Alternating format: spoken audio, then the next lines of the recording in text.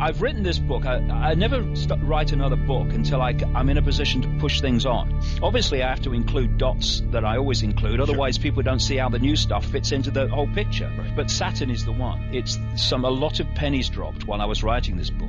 And Saturn and the Moon are fundamentally connected. And I've already got another book coming in my mind, which is going to take it on even further, because a lot of pennies have dropped in even in the last 2 weeks. Big pennies about how this matrix actually is constructed and what it is. And what has been happening to me, Jack, is that over the last, particularly 6 months, I'm going into states in sleep of dreams that are so vivid. It's like this world. If people talk about, and I've talked about, the fact that, this is in effect a form of dream. And when we're in sleep, we dream other dreams, which don't have the limitations, of course, that this dream has, because if we fall off a cliff in a dream, we wake up with, in a start. Oh, my goodness me, what just happened? But you're still alive. You fall off a cliff in this dream, and you're not still alive in this reality, because you're programmed to believe that when that happens, you must not be with us anymore. This is why some people can walk through fire without getting burned, and most people would get burned. They go into another state of consciousness, which is what basically a dream is. And these dreams have become more and more and more vivid. And as they have done so, more and more information, insight, and awareness has started to form. And I'm just at the cusp of going, this new book goes deeper into the rabbit hole, for sure, not least in relation to Saturn and other things. But I'm just on the cusp of going really, really deep. When you reach a point and you know that the waters are about to break in a big way, I'm at that point now. And it's an exciting time for me, because what I've been pursuing for the last 22 years is not only what's going on, it's how we delete what's going on. And for me, what's happening is this matrix, which I explain in the book, and we'll do even more in the next one because of what's happened since it went to the printers. It has created a feedback loop, if you like, with human awareness, the human mind. And the feedback loop is this. And it's interesting because you kind of went in some way earlier mentioning this in terms of them telling us what's going to happen, and it happens. The feedback loop is the matrix in its forms feeds us a sense of reality. We believe that sense of reality, and then we feed back into the matrix that sense of reality, which empowers it to feed it back to us in a more powerful way. So it becomes a receiver-transmitter kind of relationship, where the more we believe what we are led to believe, the more we empower the matrix to manifest what we have been manipulated to believe. And that feedback loop has to be broken. And when people start to awaken and they start to, even at the level of Occupy protests and Tea parties in a smaller way, and the more we move on in a much more fundamental way to see the world and reality in a different way, we break that feedback loop. We're no longer feeding back into the matrix information construct what it's feeding to us.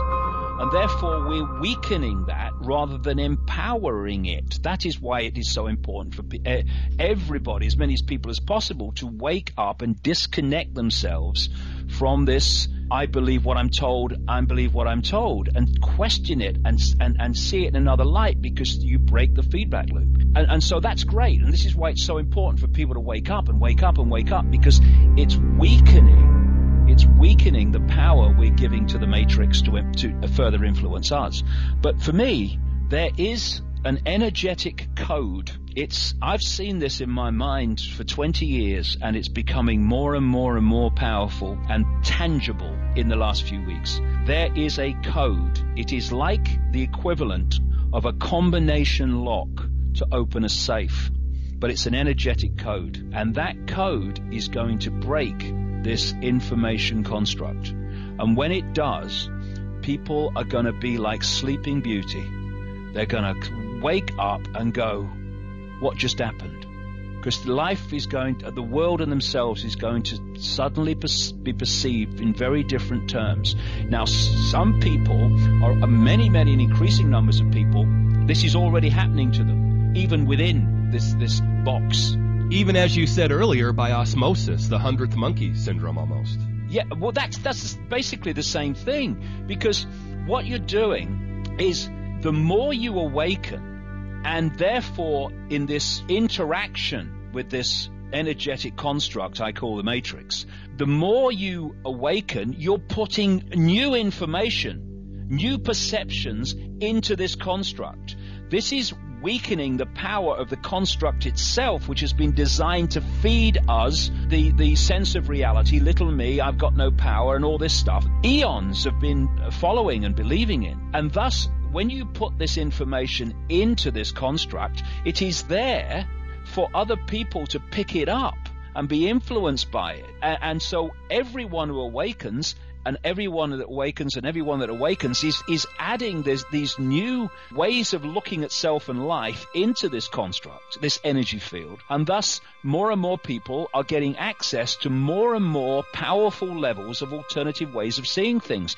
And you can spontaneously suddenly see life in a different way, walking down the supermarket aisle without actually having read a book or heard anybody speak about it. Suddenly you get it. And this is why it's so important that people wake up, because it's weakening and weakening and weakening this matrix construct, which is actually feeding us a reality. So that is fantastic, and the more that happens, the better it will be. But in the end, I know there is a vibrational code that is going to bring this down.